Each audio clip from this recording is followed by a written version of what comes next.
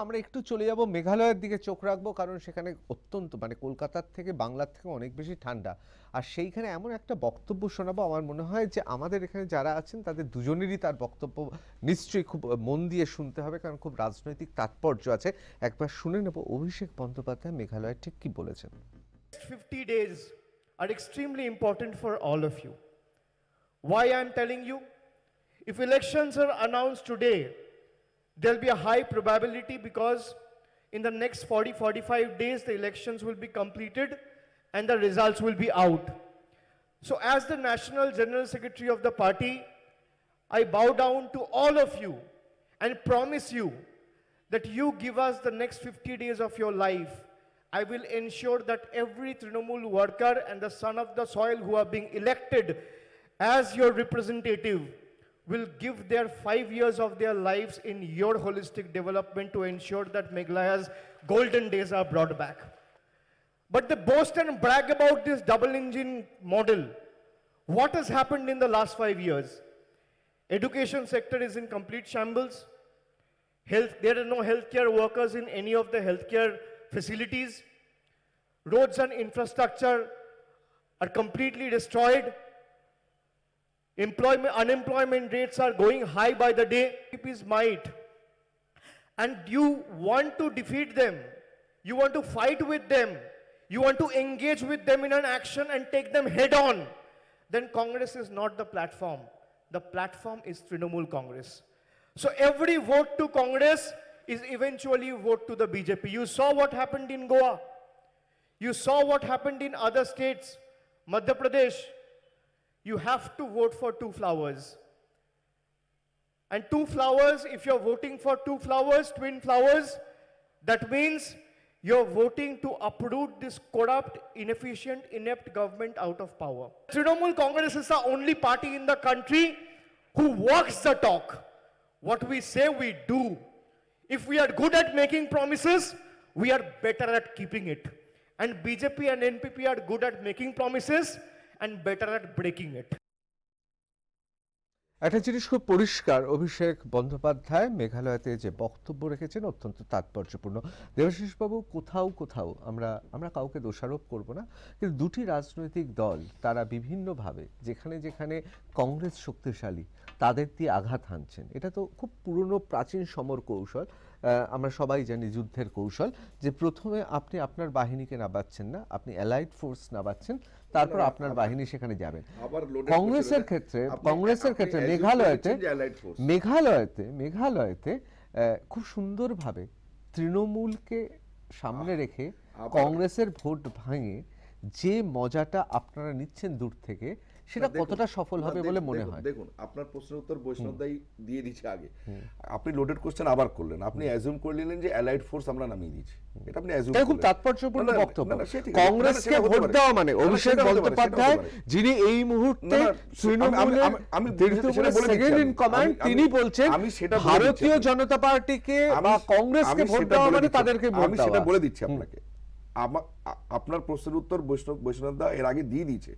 আপনি লোডেড প্রশ্ন করবেন বলে আমাকে করলেন, অ্যাজিউম করলেন যে অ্যালাইড ফোর্স নামিয়েছি ইত্যাদি ইত্যাদি। আপনি গোয়াতে, ত্রিপুরাতে এগুলো অ্যাজাম্পশনগুলো বিরোধীদের ভোট তত ভাবে তত শাসন। দেখুন, বৈষ্ণব দা এর আগে কি বলছিলেন? বৈষ্ণব দা বলছিলেন আপনাদের মতাদর্শ আইডিওলজির সাথে আমাদের মতাদর্শ আইডিওলজি ম্যাচ করে না। তার মানে একদম সরাসরি প্রতিদ্বন্দ্বী আমরা আইডিওলজির ক্ষেত্রে, ঠিক আছে? কিন্তু মমতা বন্দ্যোপাধ্যায় হোক, আমরা এদের কোট আনকোট সেকুলার পার্টি বলি, আমরা বলি কোট আনকোট সেকুলার পার্টিদের সবার মতাদর্শ 19-20 এক। তো সেই জন্য যদি মমতা বন্দ্যোপাধ্যায় টিএমসি রাজনীতি করতে হয়, সে লেফট সেকুলার রাজনীতি করতে সে বাধ্য।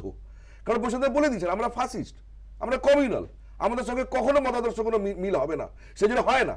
আমরা রক্ত দিয়ে রাজনীতি করছি, সেই জন্য আমরা আমাদের মতাদর্শে বিশ্বাস করবো, সেইভাবে চলি। আমরা একা ছিলাম, একা আছি, এনডিএ ছিল, আজকে নেই, থাকবে, কি হবে? জনসংঘ বিজেপি আমরা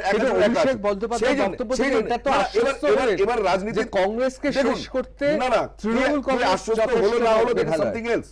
এটা ইলেকশনের পরে এর সমীকরণ বোঝা যাবে, কার ভোট পার্সেন্ট কতটা কাটলো না কাটলো, এটা আপনি ইলেকশনের পরে বলতে পারবেন, এখন বলতে পারবেন না।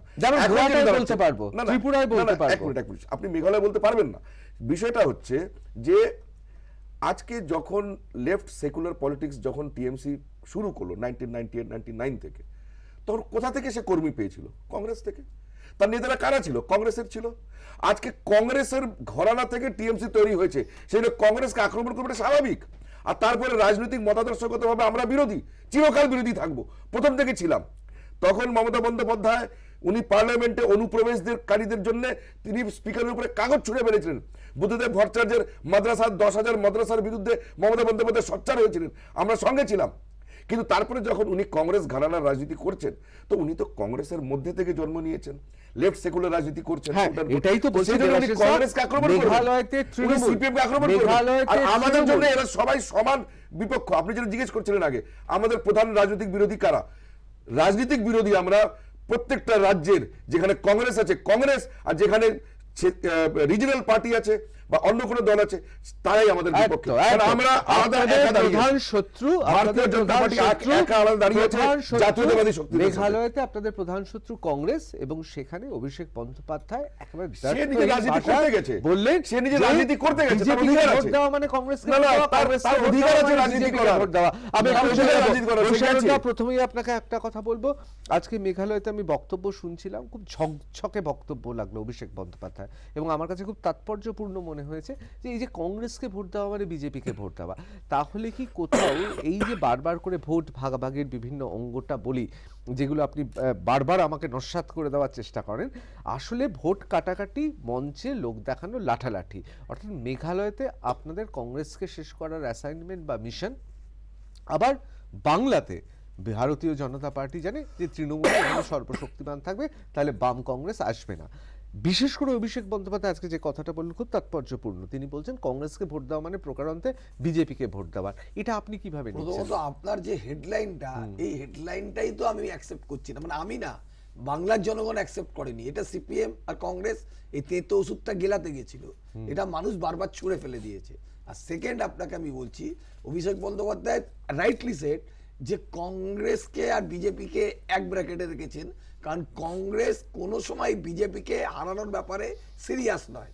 আপনি মমতা বন্দ্যোপাধ্যায় এখানে প্রধানমন্ত্রী ডেলি প্যাসেঞ্জারি করার পরে হারালেন, দেশের মানুষ দেখলো যে মমতা ব্যানার্জি পারেন তার সয়েলে দাঁড়িয়ে 2 লক্ষ আধা সামরিক বাহিনীকে নিয়ে শীতলকুচিতে গুলি করে আমাদের কর্মীদের মেরে দেওয়ার পরেও আমরা বিজেপিকে হারিয়েছি।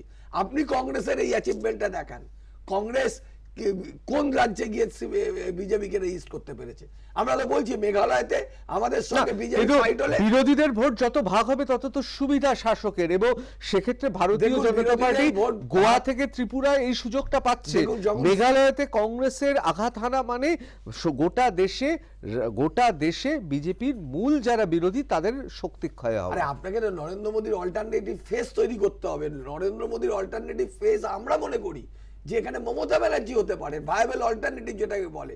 ভায়াবল অল্টারনেটিভ না থাকলে আপনি নরেন্দ্র মোদীকে ওরা প্রজেক্ট করবে, বিজেপি ফ্যালেটিস ফোর্স তৈরি করবে, তাহলে সেকুলার ফোর্সের একজনকে তো ফেস করতে হবে। রাহুল গান্ধী কিন্তু 2বার টেস্ট হয়েছে, 2014 আর 2019 হয়নি, তো একবার মমতা ব্যানার্জি বাঙালি একজনকে দেওয়া হোক না, আমরা এটাই চাইছি। বৈষ্ণবদা অসংখ্য ধন্যবাদ, এবং দেবাশিস চৌধুরী অসংখ্য ধন্যবাদ, দুই বক্তা যুক্তি সহকারে নস্যাৎ করে দিলেন।